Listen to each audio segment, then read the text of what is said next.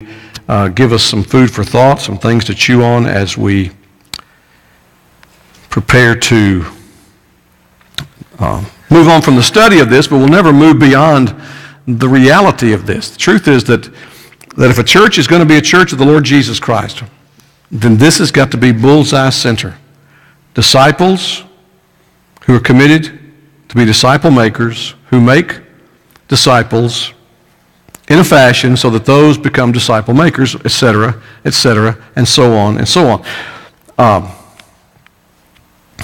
Look at Acts chapter 2, verses 42 to 47. It's a passage very familiar to you. A lot of years ago, before I was even here, there was an emphasis by the previous pastor to challenge the folks to become an Acts 2 church.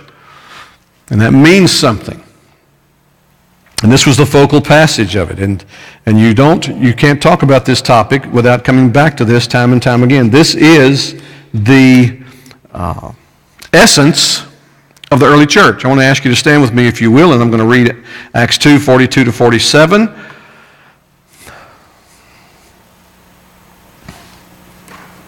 What is the result?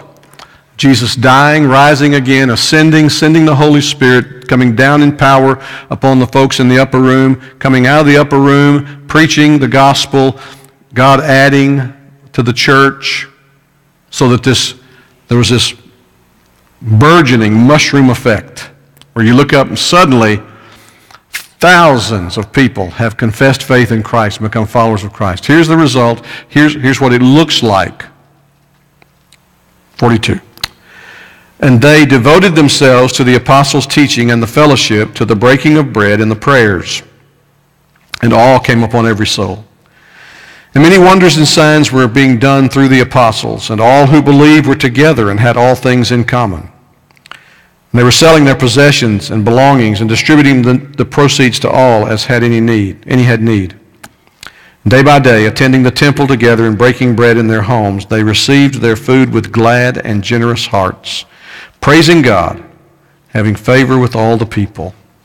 And the Lord added to their number day by day those who were being saved. This is the inerrant, infallible, all-sufficient Word of God. If we will hear it, it will teach us. If we will submit ourselves to it, the Spirit will birth it into us and make it work out of us to be what Jesus said we must be if we would be called His disciples. Let's pray. Dear Holy Father, God and Father of our Lord Jesus Christ, we bow before you. We confess what we've just sung. We know that when we take a serious look at our sins and ask the question, what can wash these away? The answer is nothing. The short answer is nothing.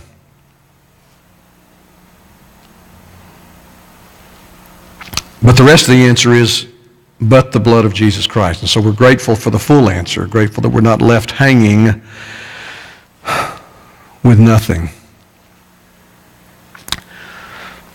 And we know that as a result of being washed in the blood, sins forgiven, declared not guilty and accepted as righteous in the sight of your throne, as followers of Jesus Christ, that if we're going to be the people you call us to be, then we must abide in Him as He abides in you. Help us tonight to bring into focus the things that we've looked at now for these 4 or 5 months. I thank you for those here tonight who have hung in to the end of this. As you've given them perseverance in this study, I pray that you'll give them perseverance in life to finish out the course well. We ask it in Jesus' name. Amen. Thanks. Be seated. This may come as a surprise to you, but demographics show that since the late 1950s, membership and attendance in America's churches have been steadily declining. That's 60 years. It's been declining. In fact, Those who study these kind of statistics and the data and the trends and graph them out say that since that time, up until now, the steady decline has resulted in 80% of the churches in America plateauing or in state of decline. Simply because they want to hang on to forms and methods and ideas that may have looked like they worked for a season, but were missing because at their heart they did not have this matter that we've been studying for these many months. The thing that I've told you back several years ago now, the command of Jesus Christ hiding in plain sight. Make disciples. Now the good news is that in the midst of this decline, there's a new enthusiasm among folks for getting back to the basics, getting back to the things that matter, getting back to what that looked like in Acts chapter 2. You may have heard this little adage, methods are many, principles are few. Methods may change, principles never do. I want to tell you a story real quickly of why is that important. I went to Southwestern Baptist Theological Seminary, and the founder of Southwestern was B.H. Carroll, Benajah Harvey Carroll. He was a great man of God, a great preacher, great theological mind, had an incredible mind. His brother told the story of coming to see him one day in his study, and he was poring over a text, and he said to his brother, he said, I think his brother was J.M. Carroll, he said, would you go down the hall, and you're going to come to a bookshelf, and on such and such a shelf, so many books over, you're going to find a book entitled such and such. Would you go and look at that and turn to page so-and-so and see, second paragraph down, does it say this? And his brother said, I went exactly where he told me to go. I found the title of the book he was talking about. I opened it up, turned that page, and he had cited it verbatim. That's an incredible mind, folks. Spurgeon had such a mind as well, we're told. Well, B.H. Carroll was the founder, and God blessed his ministry at First Baptist Church of Waco. He blessed his ministry at Southwestern, birthing a seminary that for a season, when I was there, was the largest evangelical seminary in the world. And as he was leaving, his health was failing, the torch was being passed. He passed it to an evangelism professor who was his apprentice, really. B.H. Carroll had tutored him and raised him up for this purpose, and his name was L.R. Scarborough. L.R. Scarborough was a wonderful man. B.H. Carroll's theology was solid. He could stand in this pulpit and preach, and you wouldn't bat an eye. He would bless you. And he had imparted that to L.R. Scarborough. L.R. Scarborough was a very gifted preacher, in fact, more gifted than even B.H. Carroll was. And his students were just enamored with his power in preaching, his capacity, his communication skills. And as he led the seminary, and as he began to pass off the scene, it was discovered that his students had latched on to his evangelistic methods, which were influenced, if you understand, appreciate the time, influenced by Finney. And Finney, we won't go there, but Finney was not solid theologically. One of the principles of the Second Great Awakening, and went off the beam on some things. And Scarborough was impressed with Finney's methods, and he incorporated some of the methods. Well, what we found out was that Scarborough's students latched on to the methods rather than the theological core of what Scarborough believed, and it was the methods that were carried forward. And if you know anything about church history, you'll know that there was a big debate around the Second Great Awakening called the New Measures.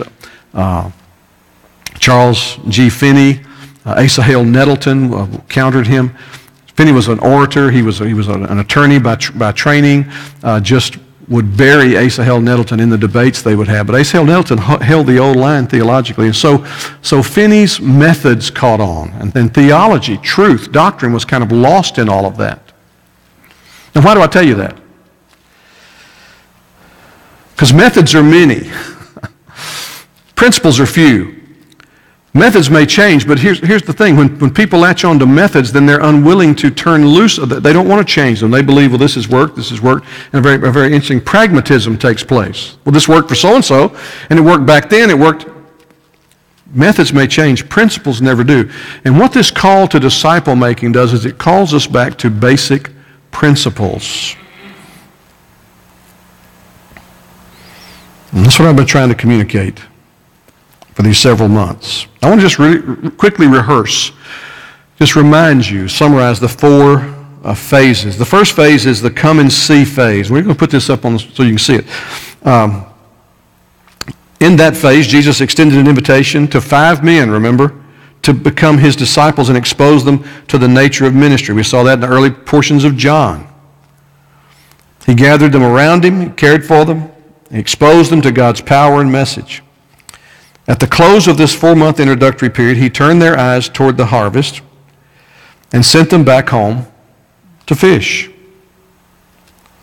His teaching strategy was to tell them what was involved and why this involvement was necessary. So let's come and see. I'm going to show you this on a graph in a few minutes. Then the come and follow me phase of ministry. It was a 10-month period. We talked about these things along the way, you remember. He extended his second invitation to the fishermen by the Sea of Galilee, an invitation to fish for men. You'll remember that, the early part of Mark. And the seeds of Christ's teaching had time to germinate, take root, and grow. And when he chose these men to come and follow him, he demonstrated his interest in training them. First was exposure. Second was beginning the in-depth training. His teaching strategy was to show them how to do it and then do it with them. We talked about that at the time. Watch me. Watch me do it. Learn from that. Then do it with me. And then you do it and I'll watch. Then take somebody else and get them to watch you do it. That was his model. Then the come and be with me phase, the third phase, was a 20-month period. He chose the 12 during this time and gave them special responsibility and authority. And you remember, we will go back, that the 5 he encountered and they kind of ultimately make up, most of them make up this 12. Gave them special responsibility and authority. He made plans and made it clear to pass his work on to them, preparing them for their responsibility. He sent them out in twos, spent his time demonstrating, explaining, experimenting with them, clarifying what was on his heart. He goes beyond the teaching of the truth. Almost, be careful, not goes beyond teaching of truth, but in addition to teaching truth, he begins to share his heart with them. His strategy was to let them do ministry and then deploy them into their own ministry. And then the final phase we've been looking at here, the remain in me phase of ministry, where he commissions them. We've been looking at John chapter 13, verse through 17, this passage where Judas leaves the room. And when Judas leaves the room, when the betrayer walks out of the room, then Jesus began to pour into him, these folks, this last bit of material that only John records. This is before he releases them. They're now deployed to their full calling. Remember in the high priestly prayer, I have finished the work you gave me to do. He hadn't died yet. But this phase of the work he's finished. The commission doesn't signify the end of the relationship, but a change in the relationship. The Holy Spirit would now lead them, and he tells them that'll be better for them. That's a kind of a summary. Now I want you to let's look at something real quick. I'm going to take you back to the discipleship wheel, real life discipleship. I don't know how many years ago now, but several years ago. And I don't know if you can see that clearly, but let's look on the outer rim. And we've got another version of this which locks into these 4 phases, but the share idea of come and see, the connect, come and follow, the train, come and be with me, where you walk along with them. And then abide or remain, the releasing. And you remain in him according to what he's taught in John 15. And when he sends the Spirit will abide in us and we'll abide in him. And so you see that wheel there. People move. If you look at the inner wheel, to come and see, we invite the dead to do that. And when they're born again, then they're infants. And And we see them move into childhood and young adulthood and parenthood. And so you see how that all works. And I hope you have your own copy of this. We've passed out. But if you don't, we'll get you another one. It's important you have that. Now, I want to give this to you in a little different look. This is more of a flowchart look. Look at this here. Come and see. There's the different things. Inviting to worship, special events, into our homes. Come and eat with us. Beginning to find an opening, a connecting point, an entry point, if you please. Fellowship groupings, different ministries. So there's a connection there. As this is developed, as people show an interest, remember we talked about that, where you just walk with them. When they stop, you stop. When they start moving again, you move. But if they finally just turn around and go, then you move on to someone else. We don't have time to chase. Then the come and follow me, that second phase. This is really the heart of it. This is where small groups, life transformation groups, become opportunity to grow. Growth groups, whatever you want to call them. Beginning to emphasize glorifying God, which is the chief end. It's why He made us. Glorify God and enjoy Him forever. And we talk about those, the prayer and the word and obedience, fruit-bearing, joy, loving others. You see that this is what we've been discussing. And then the come and be with me phase, where you begin to, you've been together, you're cultivating leaders now. You're thinking in terms of replacing yourself.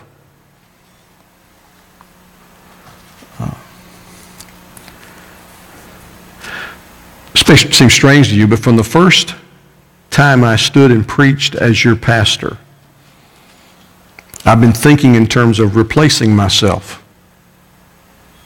And different people we've invested in. And Norman Hare preaches here as an example or fruit of my effort to replace myself. I've never wanted to be seen as the mouthpiece of Bethel, but rather try to be a faithful disciple, equipping other disciples to equip other disciples. And so you think in terms of the training, releasing people.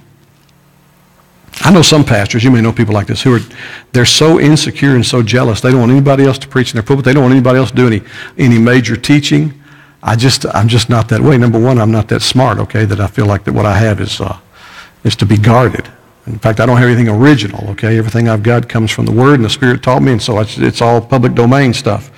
Because He's teaching other people the same thing. This idea of apprenticing. So you start thinking in terms of who could replace me? Think about this. If all the leaders at Bethel, preaching, worship leading, Bible teaching, deacon, women's ministry, preschool, if all of us suddenly drop dead together, what would happen? Have we prepared for that eventuality? Come and be with me. That phase cultivates an environment for that to happen. Now you're moving through this, and you notice the arrows flowing that at any point, come and see, come and follow me, come and be with me. You can connect to ministry teams inside the church body and labor teams in the community, or ministering within and without, loving others, serving the world. Always funneling that. And then the fourth phase down there, remain in me, is the release phase, where you encourage people to go into their Jerusalem. And we're going to ask that question in a few moments. Where is your Jerusalem? What is your Jerusalem? Make disciples, and it begins all over again with that person. That's just a good little graph that I came across that I think is very helpful to let us see this process. Because you see, when you were saved by grace through faith, whether that was a month ago or decades ago, that was the beginning of God's plan, unfolding plan for your life. You simply got on the path. If you know Pilgrim's Progress at all, you know that Pilgrim flees the city of destruction. Hands over his ears. Oh, I've got to go. I've got to find life. He encounters different things along the way. He comes to Evangelist, who says to him, because he's got this great burden on his back, he says, I need help getting this burden off. He already talked to one or two people who told him I could get it off, and it was impossible. It wouldn't work. It gets worse and worse. And so Evangelist says, do you see the wicket gate? Do you see that small gate in the distance? He said, no. I said, do you see the light? I think I see the light. Walk to the light until you see the gate. When he enters through the gate, and he makes his way around and comes to a hill where there's a cross, and there's an empty tomb at the bottom of the hill. The burden falls off. We sing a hymn, at the cross, where I first saw the light, and the burden of my heart rolled away. That's taken right from imagery in Pilgrim's Progress. It rolls down into the empty tomb. Now he is delivered from his burden, and he begins the journey, the Pilgrim's Progress, the journey to the celestial city, the world that is to come. Well, it's a process. You see, I have had people say to me since we talked about life transformation groups, and we've been doing this study on Sunday nights, and when we've done life groups in the past, well, this is just another program. Now, I want to be kind and cordial, but I want to pound and jump up. No, it's not a program. Discipleship is not a program. If it's a program, then we finish it. We check it off. We move on to the next course. No, it's a process. It's a process. You see, you engage in the making disciple process when you encounter a person and share the gospel with that person. When that person comes to faith in Christ, then the process of disciple making is underway. In fact, we've taught you in the past that you have complete liberty to approach that person and expose them to truth in the way of Bible studies and worship and fellowship, knowing that their heart is still darkened, it's not captured by the Word, but those are the means we use to see a person come to faith in Christ. And when they do come to faith in Christ, then they can, as babes, begin to grow along that wheel. You see, one of the things I think has happened, and I think you see it in the over 40 crowd, is as they've been exposed to different things, that they looked at it as a program, and they figured, well, I've graduated from that. Brothers and sisters, I've told husbands through the years, you never graduate from 1 Peter 3:7. Husbands, get to know your wives. You never graduate. You don't say, well, I've got that. No, you keep that's a course. I'm 42 years in. I'm still in Karen 101. All right. I mean, I am, and I thought at some time in my life I'd move to 102 or 201, but no, it's 101. It's a pretty complicated course, and well, it's the same way. You never graduate from disciple making, until the Lord calls you home. You see, I get to quit getting to know my wife in a godly way along biblical terms when I die or when she dies or when we both die. Because when we go to heaven, we're going to have a whole different relationship. I get to, I don't say I get to, but my challenge, my command from the Lord to quit being a disciple comes when I die and go home to glory, because then I will know as I'm known. It's a whole different arrangement there. But on this earth, we never outgrow it. And I think that there's a group, and it's not just this group. I think that's across the board. But what I find is that younger adults are more open to the idea of a process, whereas older folks have been plugged into programs. And so when you announce something, a new phase of ministry designed to intensify disciple making, they yawn at it and go, oh, another program. How long is it going to go? No, it's not this. This never was designed to be a program. It's a process.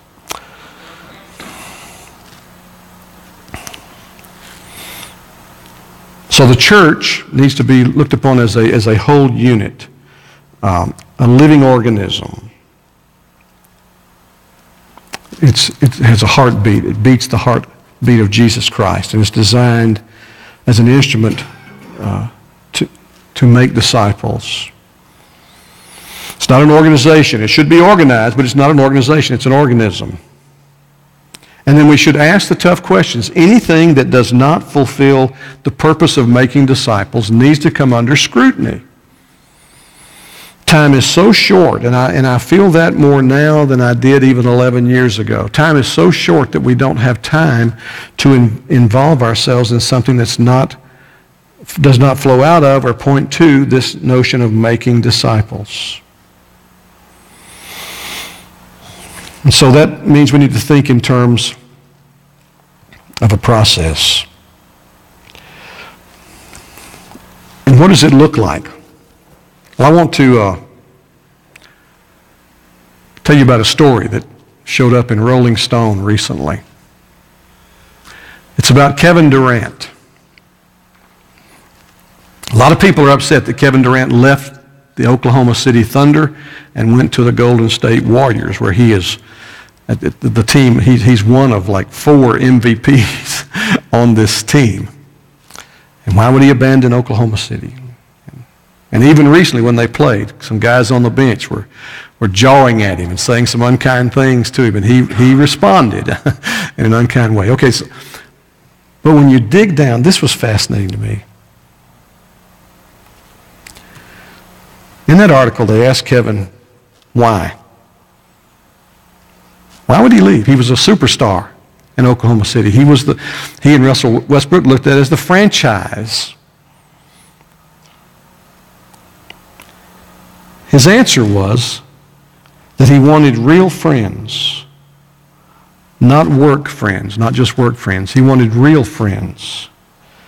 And the Warriors seemed to offer that. Isn't that interesting? Signed a 2-year, $54 million deal. He could have probably coaxed that much out of Oklahoma City if he'd have stayed. It wasn't about the money for him. It wasn't about the money. It was about friends. Now, I tell you that because I think that deep down in people that you and I encounter, and it simply remains for us to discover how to touch that. But that's what people want. People who are interested in church go from church to church because they want real friends, not just church friends. They want people who will listen to them, love them. And the good news is that when we get serious about disciple making, that's exactly what we have to offer. In fact, I want to introduce you to a term, reciprocal living. What do you mean reciprocal living? If you take your electronic Bibles or Bible programs and do a search for the phrase one another, this is a whole study here. There's at least 22 of them that I've found. One another. And we're not going to take the time tonight to read through all these. I want to kind of tease you with this. We may come back at some time in the future and study through these. We're to love one another. We're to receive one another. We're to greet one another. We're to have the same care for one another. We're to submit to one another.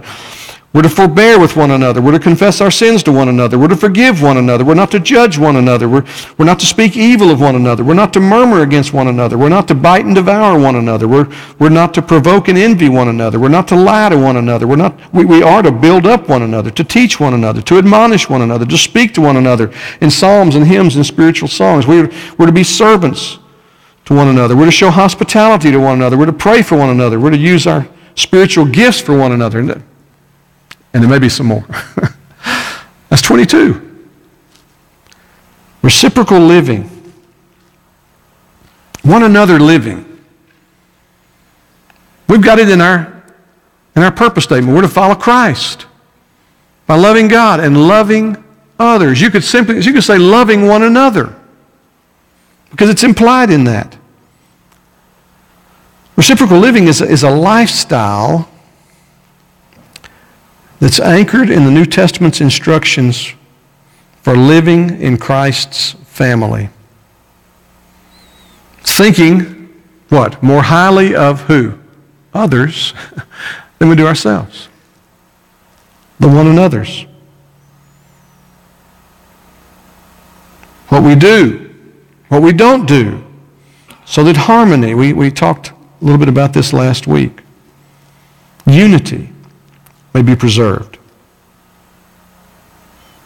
Well, it means that we commit to one another. Here's the deal. See, if there's not another in your life, and I don't, I can't count. I mean, I say, well, I got Karen. Okay, wonderful. I need to have Karen. But see, that's not enough to practice disciple making. Yes, I need to disciple my wife, but I can't hide behind that. If there's not another in my life, then I'm not engaged in the one another call of the gospel. Disciple making, intentional disciple making, forces you to think of others. Life transformation groups forces you to think of others. I've confessed recently to my LTG partner when schedules have thrown us a curve and we've not connected, and I said, I need to confess something to you. It is too easy for me to go on. I need, for my own sanctification, for my discipline, I need to connect.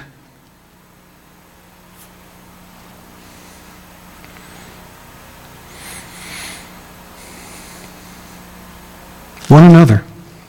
Reciprocal living. I want you to look with me at 1 John. We don't have this on the screen. You're going to have to turn in your Bible. Ask a couple of questions here. Can we be rightly related to one another if we are not first rightly related to God? Look at 1 John 5.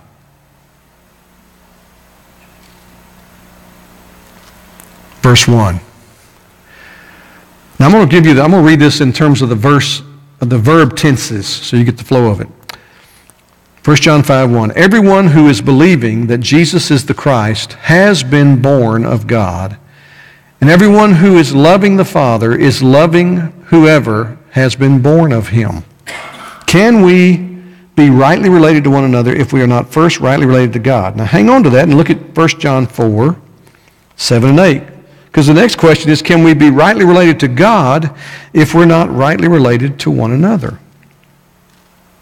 1 John 4:7 and 8. Beloved, let us love one another, for love is from God.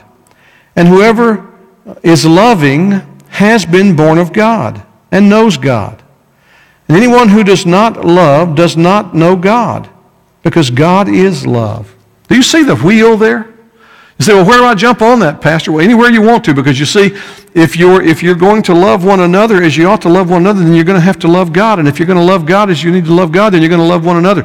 It is inevitable. It's inevitable.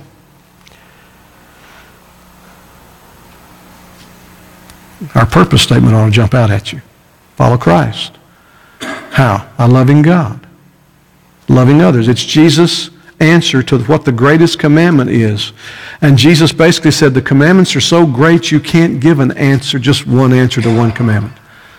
You love God with all of your being. You love your neighbor as you love yourself. It's loving God, loving others. So how do we live out these reciprocal commands? Well, again, it can't be done in isolation. It can't be done if we're not intentionally, proactively looking to engage and get to know one another. I would encourage you to read 1 Corinthians 12. We're not going to take the time to go through this. And I would read 1 Corinthians 12 about how important this is. And think about, okay, what means could I employ? You see, if we really believe disciple making is a process, then we don't sit back and say, well, I wish the church would do something. No. What do I need to do? I've told you about Booth, the commander of the Salvation Army, who was scheduled to give a big talk up in the Midwest years ago, and transportation was challenging. He was hindered from making the engagement. And there was a huge crowd gathered to him. The place was filled with thousands of people. And all he could do was send a telegram that he was not going to make it. And so the MC for the program got up to the podium and said, we have disappointing news. General Booth will not be able to be with us tonight. He's been hindered. Oh, you can hear just the disappointment. He said, but he did send us a telegram. So he opened the telegram, and on the telegram was one word, others. He read it and said, this is his message to us tonight, others. Well, initially you could tell the report that was given was there was kind of a puzzled disappointment. It's, well, why? Couldn't he have said more than that? Couldn't he have telegrammed us a charge? And you could tell that the crowd sat there, and the more they thought about it, the more they thought, this is so much like him. His whole ministry has been about others, and he was calling them to think of others, to put others first. You see, when you think of others, there are things that your native capacity, which will tell you that you're hindered in this and that, and shy about this and hesitant about this, but when you think of others, it overrules that native capacity, that native inclination. Because others means we get out of our comfort zone. Others means that we go beyond doing what comes easy for us, natural for us, normal, whatever word you want to put there. Others, and that's the beauty of a life transformation group. It's the beauty of small groups. It's the beauty of disciple making. Is that it forces us to deal with the very heart of the gospel as it's designed to change us, so that we love God and we love others, and then ourselves, and in that order.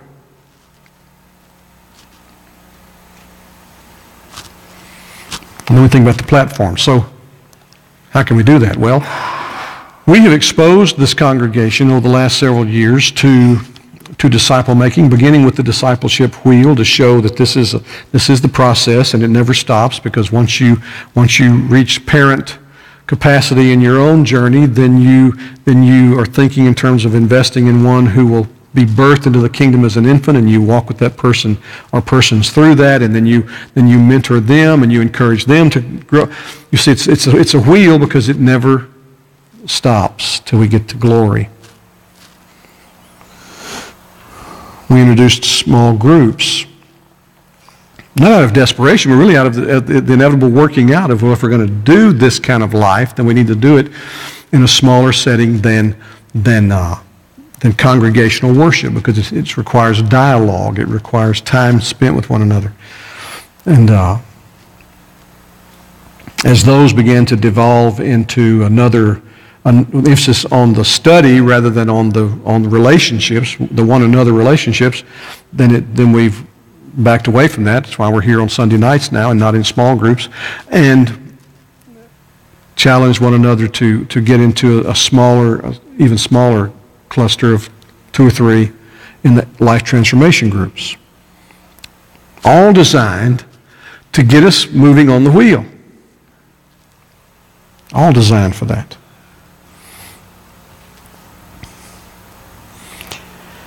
And that's where you look at Acts chapter 2. Folks, if you read Acts, do you realize what happened? Pentecost comes, Peter preaches, 5,000 are converted. Have you ever thought about how they managed that? In fact, a few days later, several thousand more are converted. Now, granted, some of these had come for the season of Passover to Pentecost from other parts of the world, and they went back to their homes. But many did not. Many stayed there. Their lives were transformed. There was a sense in which they couldn't go back because they weren't the same person they were when they left. And so they stayed in Jerusalem, and the whole New Testament is written about trying to feed the church in Jerusalem and care for them. How did they care for them? First of all, they didn't have a meeting place. The thousands, and our text we read said, and the Lord was adding daily those who were being saved. So it wasn't just like a two-off phenomena. It was growing. It was growing. Why? Because these new disciples were doing what disciples do. They were telling others, and then they were being brought to faith in Christ, and it was just growing and burgeoning. But have you ever thought, how did they manage that? Well, they didn't manage it with large meetings. There wasn't a place for them to meet. Mercifully, there were 11, and then a 12th added. Matthias added apostles who had been discipled by Jesus and equipped to be disciple makers, who were managing these people in groups.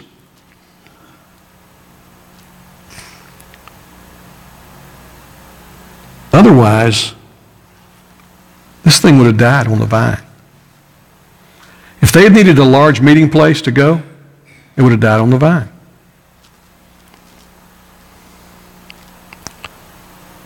You see, Acts 2 tells us that all these new believers continued. They remained. Their come and see experience was showing up on the day of Pentecost in a crowd, and when this strange phenomenon occurred, and it was like cloven tongues of fire fell upon those coming out of the upper room. And I can imagine a guy from Parthia who hears Peter preaching, knows that he's a Jew. He's probably got a Jewish dialect, but he hears him preaching in his own language. Well, Peter didn't know Parthian. And so he recognizes there's a miracle taking place. This guy is preaching, but I hear what he's saying is communicating to me. And so this crowd is gathering. That their come and see experience was right there. And many of them moved that day from come and see to come and follow. Tell us more. We want to know more. Jesus had told them, he said, you're going to see greater things than I have done. There it was on Pentecost. Jesus, the greatest preacher in the world, never saw 5,000 people come to embrace him on one day. And there it was. Come and follow me. Come and be with me. They were building relationships. They had to engage these people when they did not say to them, well, come back next first day of the week. No, that didn't happen that way. Couldn't. And it was the commitment to intentionally go one another with these groups that the Lord blessed. So whatever you call it, home fellowship, life group, life transformation group,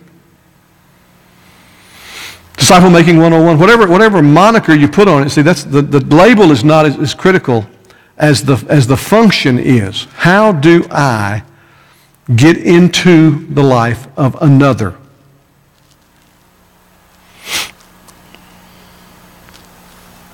You see, when you study the scriptures on this, particularly the Gospels, and then some of the epistles in the book of Acts, you see these four things. God loves sinners and desires that sinners be saved, or as one writer said, that the lost be found. Jesus said that. That's why he's come, to seek and to save that which was lost, and sent us. Had we been there on the Mount of Transfiguration, he would have said to you and to me, as surely as he said to the 500 that Paul said was there, go and make disciples of all the people groups. But we also recognize, we were studying through John 15, that he desires the development of these people. It's not, R.F. Gates used to talk in terms of, he said, Bill, too many people approach evangelism as sort of a step over the line thing. Just, well, there, I did it. R.F. would say it's not a stepping over the line. It's a stepping onto the path. It's a stepping onto the road. It's engaging, beginning the journey. Becoming a follower of Christ is, I said, it's the entry ramp into becoming a disciple maker. He wants his church, we read from Ephesians 4, to cultivate a unity, to be one Lord, one faith, one baptism, one God and Father, to be equipped to do the work of the ministry, to grow up and mature. So that a lifestyle, this reciprocal lifestyle that we see in our text in Acts, not only did they continue together in the apostles' teaching, in the koinonia, in that true, what Kevin Durant's looking for and doesn't necessarily realize it, real friends he calls it, that true fellowship, that shared life,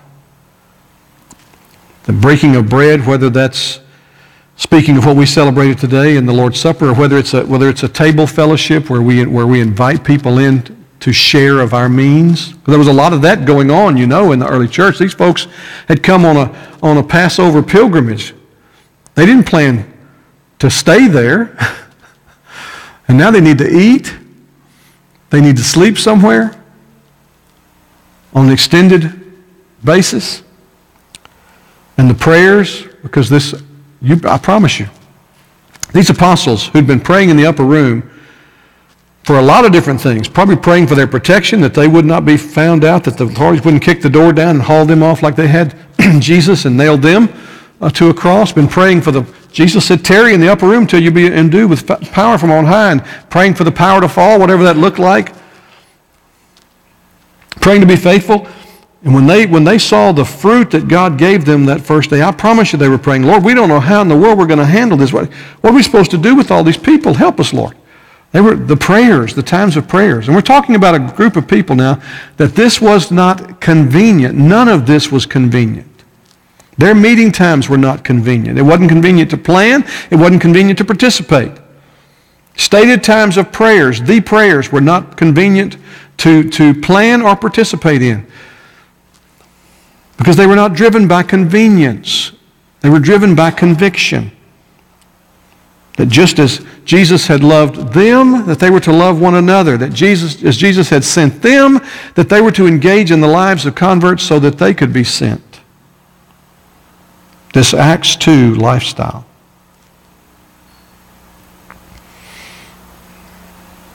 Let me speak real quickly to a few things and wrap this up. You see, when we take a couple of steps back from these four phases, what we realize is that we're looking at the purpose of the church, the product of the church, and the plan of the church. So the purpose of the church, we have stated it is to follow Christ, love God, love others, serve the world. I want to read you another one that I came across. I think this is good, but I think it's an sort of expanded statement, but it fits right in with what we're pushing here. To glorify God by making disciples who reproduce, training leaders who multiply, deploying equipped ministers into the harvest field, starting with our Jerusalem. The purpose. We say it, follow Christ. That's two words, but that's a mouthful. We've spent the last several months just looking at passages of Scripture at the model of Jesus as a disciple maker, all tied into following Christ. What's it look like? And I wouldn't even pretend to tell you that we've exhausted it. To love God. 1 John 5:1. To love others. 1 John 4:7 and 8. And the cyclical nature of that. Love others. Serve the world. Because it's only by serving others or serving one another that we're going to build relationships. You see, there was a time, and I remember it growing up. We had a revival meeting. I'll put quotes around it. And we had Buddy Dial and Bill Glass come as the evangelists. Bill Glass was a member of the Cleveland Browns, as I think I remember that right. And I think Buddy Dial may have been a Dallas Cowboy. And we went to the park. We had hundreds of kids. The invitation was, come and play football with Buddy Dial and Bill Glass. And they set up two teams. But there was like 100 and something kids on each team, There was a time when that sort of attractional, hey, get on my team. There was a time when Pack the Pew night was effective. But it was short-lived, short-sighted. Because what it built into the culture was that you've got to have a bigger dog and a bigger pony next time. And you've got to have a bigger boom. And your fireworks have got to go off higher and longer than others' fireworks. You see, it's well-intended, none of it evil, because it gave a safe place and a clean place and a wholesome place. But it was not getting down, barreling down to disciple-making. And so that leads me beyond the purpose of the church to the product. What is the product of the church? What is it we're supposed to produce? It's disciples. Disciples who want to be disciple makers, who in turn have a growing desire and a sense of equipping to make disciples and speak into them and see them cultivate that desire to be disciple makers. That's our product. I think it was maybe in J.D. Greer in Summit Church, South Carolina. It's the first one I ever heard say this. I'm sure it's not original with him. He said it's not so much, the seating capacity of a church is not as important as the sending capacity.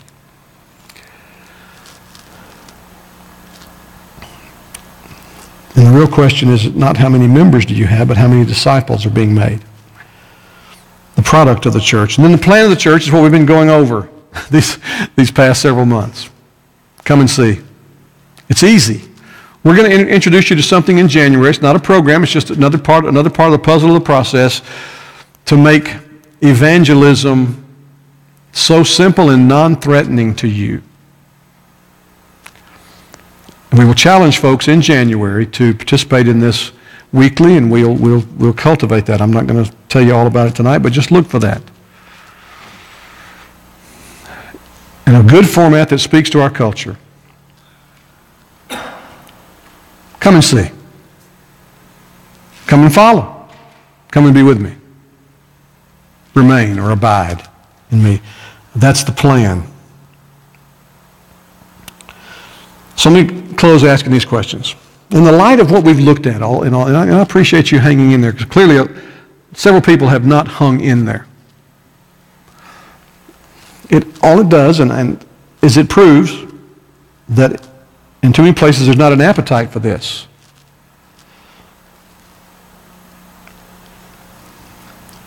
How will you make disciples? That's a question I want to ask you. How will you make disciples?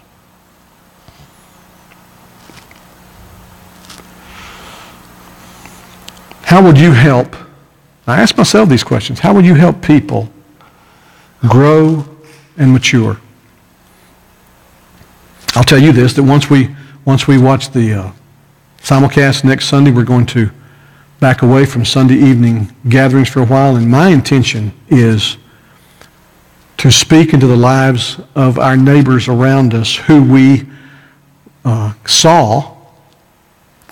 We were able to pass out about 200 gospel tracts this past Monday night. As John Piper exhorted in an article I read recently, he said, the mission field comes to your door on this night. And they all took candy, but do you know something that was interesting? Nobody, not in front of me at least, put the tract down. I didn't find one tract in the yard, littering the yard. And I've gotten no reports that folks tossed the tracts as they walked. I don't know what they did with them when they got home. But my friend R.F. Gates used to say, Bill, this is a stick of dynamite. Just plant it.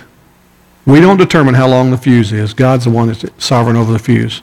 All we have to do is plant it. Give it out.